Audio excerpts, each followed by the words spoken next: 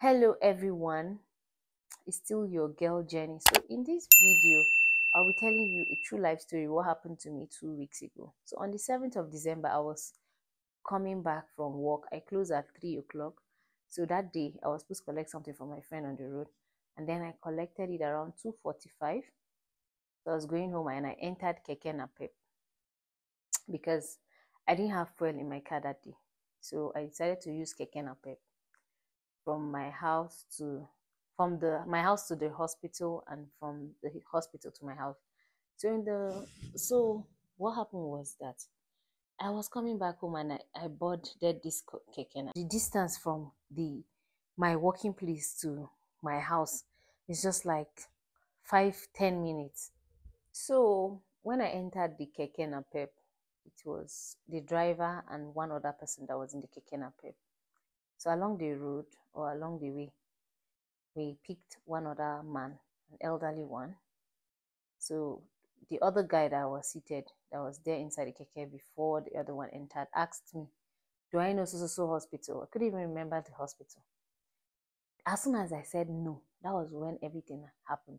I did not understand what was happening again. Then he now told me to ask the next person. I don't understand.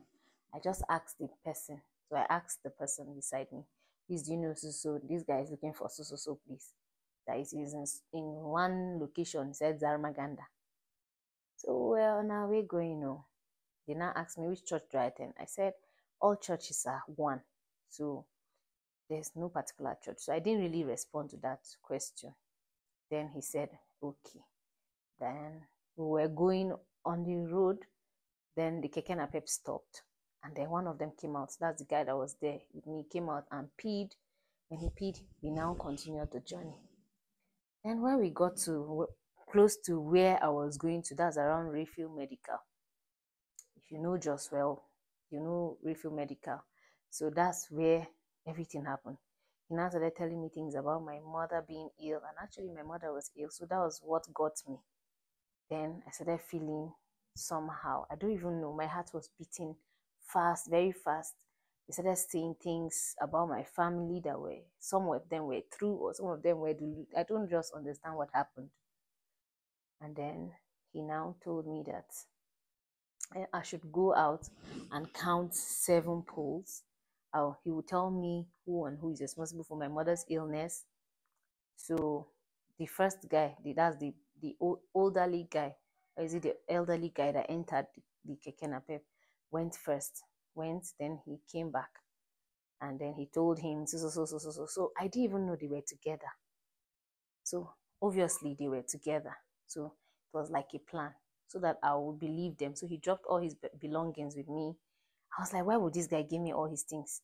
I didn't know it was a plan. So when he went and counted his own poles and came back, the guy told him things. He said, yes, this is it, this is it, this is this. So they would tell you things about your family. It's just the grace of God that will help you so that you would not fall into that situation. It was terrible. So when I was going to go and count the poles, he told me to count 7 poles. I went with my phones, and when I came back, they were like, why will I go with my phone? I have to keep everything for the thing to work. He even told me that I should spit on my hand 3 times, that I'll see it in the back of my hand. Like, so many crazy things. So all I'm just trying to say is that you should be careful out there. There are lots of evil people in this world. So we should try as much as possible to avoid going out through public means or public transport if we can. I just tried it and see what happened. They took my phone, my new phone that I did not even use up to 2 months. Up to 1 month, I did not even use it. It was stolen. My iPhone 13 Pro and my Android phone was stolen. So guys, you would not be seeing me too much online because I'm not using any mobile phone right now. But this one that I'm using to make a video is someone's own. So I hope you guys have learned from my story. The funny thing is that most people have gone through such things. They've been robbed this way, but they never speak out. If I had known that it had happened to someone, or someone has told me the same story or similar story, because I heard that they always use the same storyline, I would have been careful. So if it has happened to you, it happened to my sister-in-law. It was when it happened to me, she now told me. So if it has happened to you, try and share and spread the news to others so that others will be careful, so that they'll also not fall into the same scam.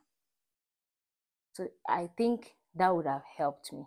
And may God save us out there from evil people. Just don't be too carried away with religion that you will believe somebody to the extent of giving them your things. Because when it happened, I turned, before I realized, I could not shout, I could not say anything. I went to the police station, like crazy things. It was really painful. I could not sleep throughout the night thinking about my phone. You know, when you've taken your phone to be like your baby and then you don't have it again.